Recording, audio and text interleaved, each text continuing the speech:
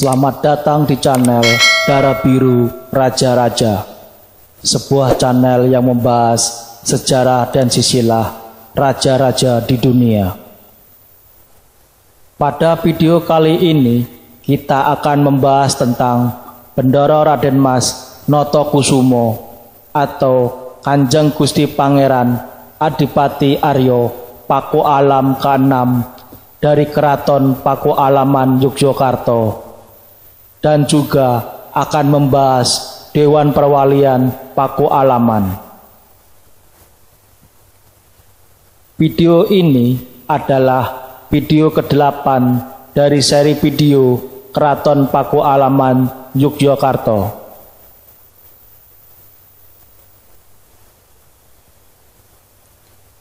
Raja ke-6 Kerajaan PakuAlaman Yogyakarta adalah Bendara Raden Mas Notokusumo, putra dari Kanjeng Gusti Pangeran Adipati Ario Paku Alam V.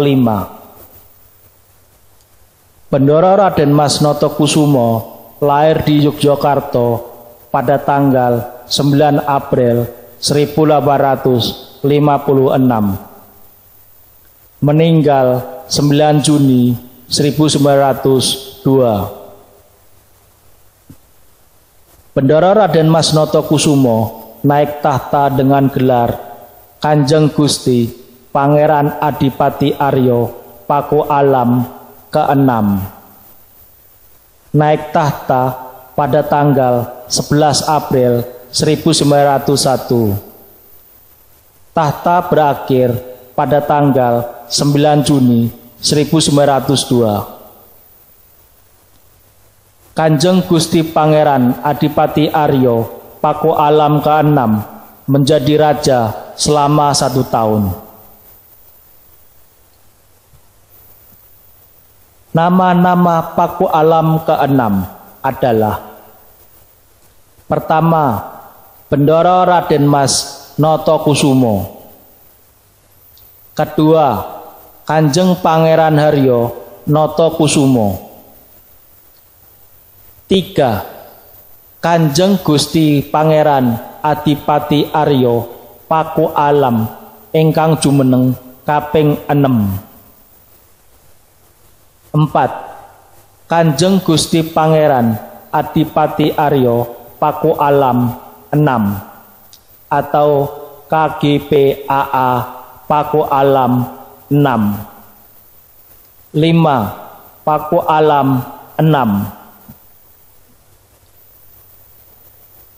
Bendara Raden Mas Notokusumo adalah putra pertama dari Kanjeng Gusti Pangeran Adipati Paku Alam V dengan permaisuri Bendara Raden Ayu Suryo Dilogo.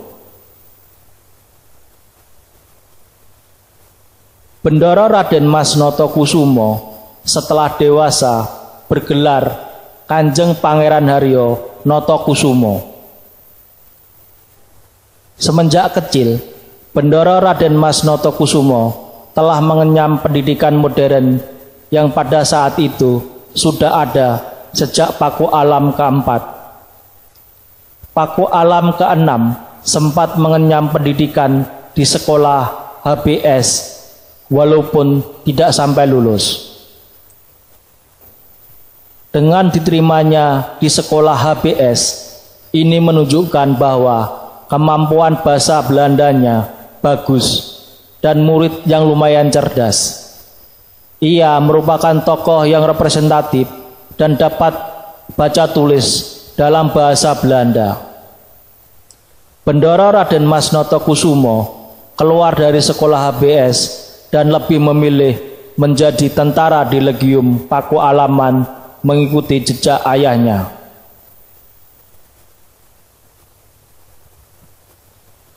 Legium PakuAlaman memang tidak sekuat Legium Mangkunegaran. Akan tetapi, dengan masuk ke Legium PakuAlaman, Bendara Raden Mas Notokusumo dibentuk karakternya untuk menjadi pemimpin yang tegas dan berani untuk menghadapi masalah. Pendidikan di Legium PakuAlaman membentuk karakter pemimpin bercirikan modern yang adaptif dengan kondisi di lapangan. Ketika ayahnya diangkat menjadi Kanjeng Gusti Pangeran Adipati Ario Prabu Suryo Dilogo atau pejabat Paku Alam kelima, dan kemudian pada tanggal 20 Maret 1883 ia diperkenankan memakai gelar Kanjeng Gusti Pangeran Adipati Ario Paku Alam kelima dan diberi pangkat kolonel. Semenjak remaja, Bendara Raden Mas Notokusumo menjadi perwira aktif di Legium PakuAlaman. Ketika ayahnya diangkat menjadi kolonel di Legium PakuAlaman, Notokusumo diangkat menjadi wakil komandan Legium PakuAlaman dengan pangkat mayor.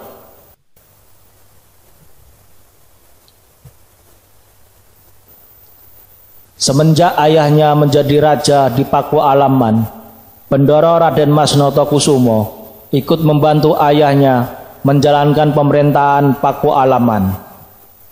Hal ini sebagai pembelajaran dan persiapan untuk dirinya jika menjadi raja berikutnya.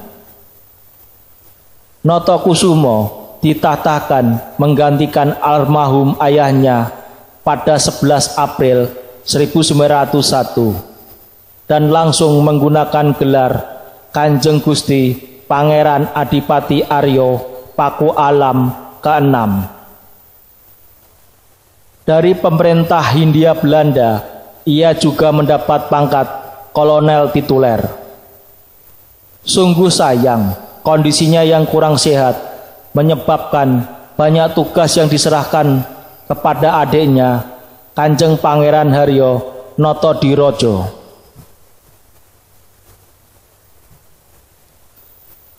Paku Alam ke-6 memerintah hanya 14 bulan, dan ketika naik tahta dalam kondisi sakit-sakitan, sehingga tidak ada peninggalan dalam bentuk karya sastra dan tari.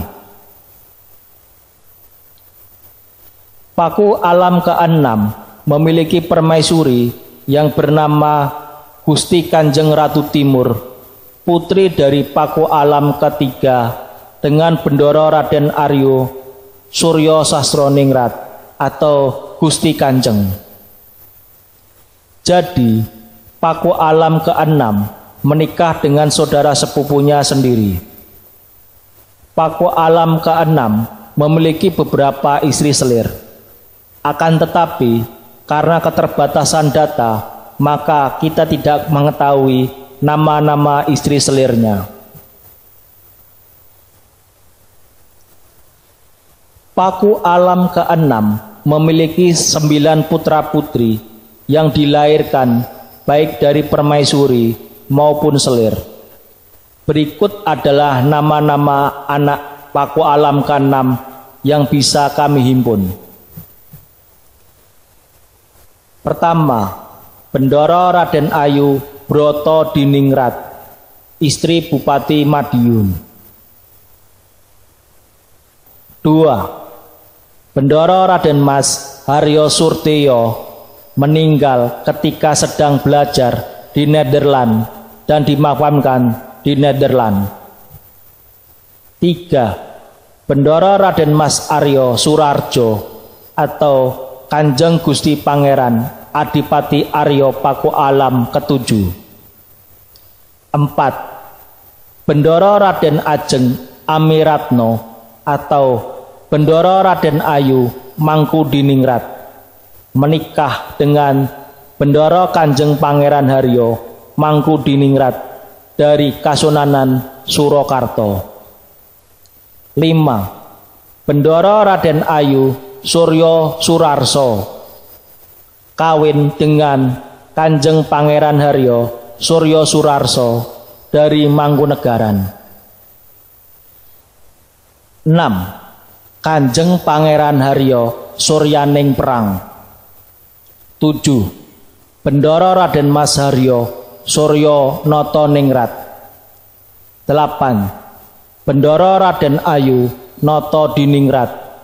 kawin dengan Insinyur Notodiningrat yang kemudian berganti nama menjadi Profesor Insinyur Wrekso Diningrat. 9. Bendara Raden Ayu Notodisuryor.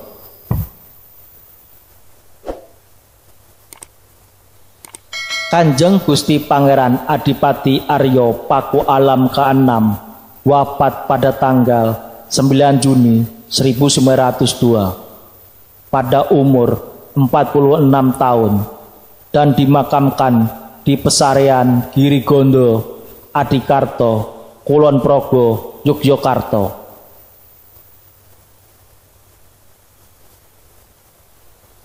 Dewan Perwalian Kadipaten PakuAlaman, kalau dalam bahasa Belanda Raad van Beheer over de PakuAlaman VI,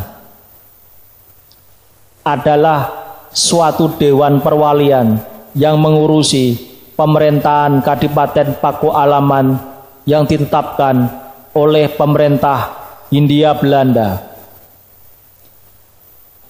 Masa tugas dewan ini adalah antara 20 Agustus 1903 sampai 16 Oktober 1906.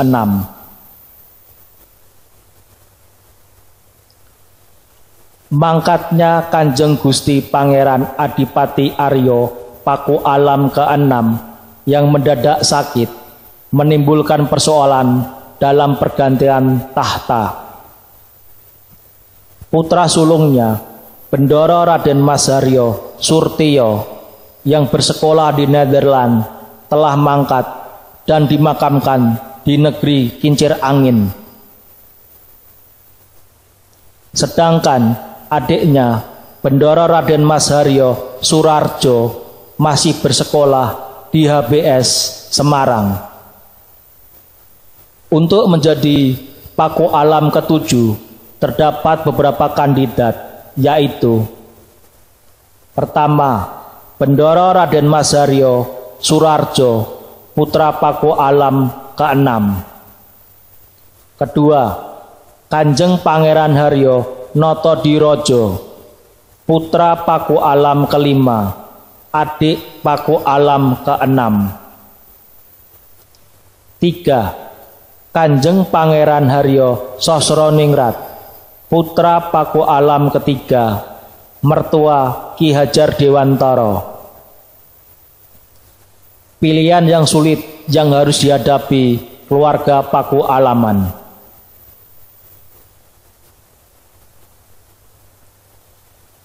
Pemerintah Hindia Belanda mengangkat wali sementara Kanjeng Pangeran Haryo Sosroningrat sampai 1903. Pemerintah Hindia Belanda akhirnya menetapkan Surarjo yang akan menggantikan almarhum PakuAlam ke-6. Tetapi dia harus terlebih dahulu menyelesaikan studinya. Oleh karena itu, pemerintah Hindia Belanda menetapkan suatu dewan perwalian yang mengurusi pemerintahan Kadipaten PakuAlaman. Susunan Raad van Beheer. Ketua, Residen Yogyakarta, John Rikus Kauperus. Anggota, Kanjeng Pangeran Haryo Sosroningrat, putra PakuAlam ke-3. Kanjeng Pangeran Notodirojo, putra PakuAlam ke-5. Asisten Residen Yogyakarta, PH Van Andel. Asisten Residen Kulon Progo, FCH Van Demur.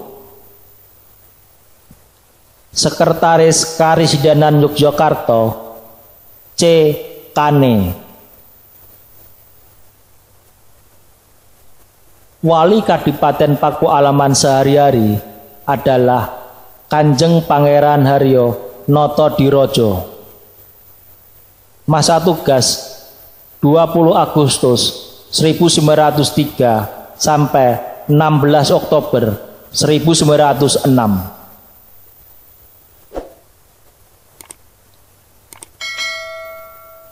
Tugas yang harus dihadapi Dewan ini adalah membuat perhitungan keuangan tahunan Kadipaten.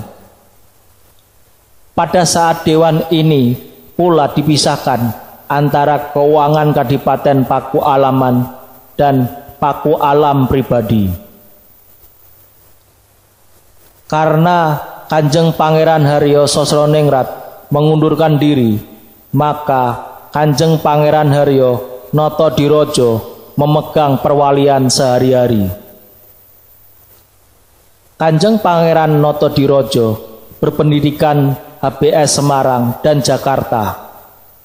Dalam menjalankan tugas perwalian, dia dapat menyelesaikannya dengan baik.